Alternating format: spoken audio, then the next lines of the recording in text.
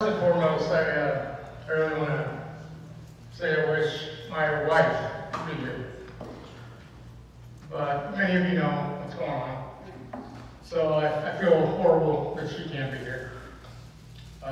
Thank you, everybody. It's been great. Walter and I were talking. We spent 27 years together. When I first started here, literally there was a 100 building, a 400 building, and 2 portables. And I was the boys' PE department. And Kathy DeBoer was the girls' PE department. There was a grand total of 2 people here, and I think I coached every single thing that was available here, much to the chagrin of my lovely wife and my 4 children, all under the age of 10.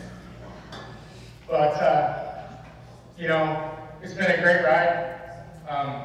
Quote unquote retired, but now I get to go do what I love to do.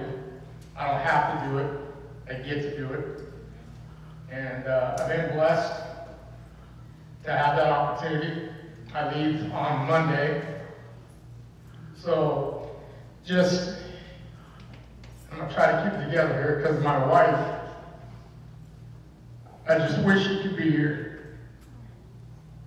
She loves this place so much, and you know, life doesn't always happen the way you want it. We were 2 days away from moving. And you know what? We're sticking together.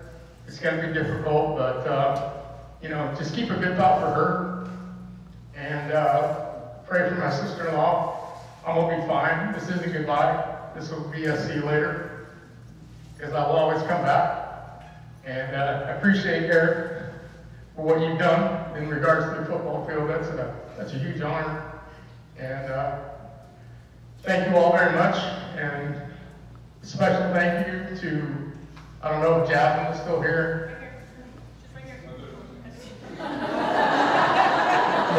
Miss Jasmine Presley and Denise Astorga for taking such great care of us. They do over there, and I know Eric will echo that, and I know Daniel will too. Not only because they're great to work with, but she has become a very good friend, and I appreciate you. And thank you guys very much. Love you guys, and see you later. Not goodbye.